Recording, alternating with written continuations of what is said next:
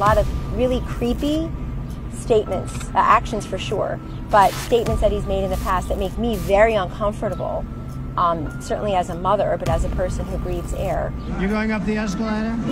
I'm going to be dating her in 10 years. Can you believe it? Really creepy statements. If Ivanka weren't my daughter, perhaps I'd be dating her. You know? Oh, it's so weird. Stop. You know what? You are sick.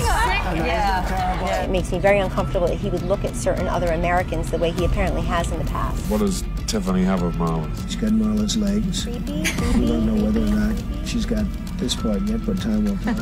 What's the favorite thing you have in common with your father? Either real estate or golf. Donald, with your daughter? Well, I was going to say sex, but I can't relate that. He's definitely not a typical father. Creepy.